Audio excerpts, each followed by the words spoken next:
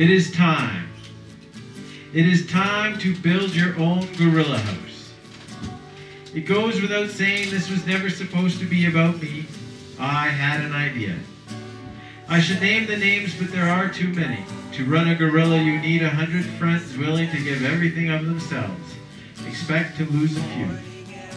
You need a space that is so ridiculously foul, no one would want to set foot in it. That's how you afford the space. You breathe the foul air for a long time while you clean. Over 1,100 hours at 1503, we cleaned 13 drug needles out of the bushes. We took the bushes out too. You need to charm all the people. You'll need to take a few punches in the face.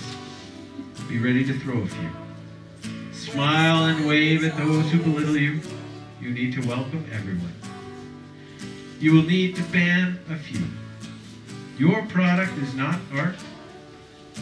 You are in the business of kindness. Your virtue needs to be unlimited. You need to be unwaveringly forgiving. If you are not humble, fake it. You need to forget what it means to feel sick or want sleep. Guard your mood. Forget about fairness, it won't happen. You need to give and receive graciously. You will not survive on your own. Not in the powers of 10. Possibly not by the power of 100.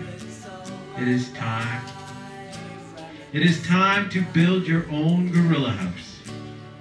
What we built here was an impossibility.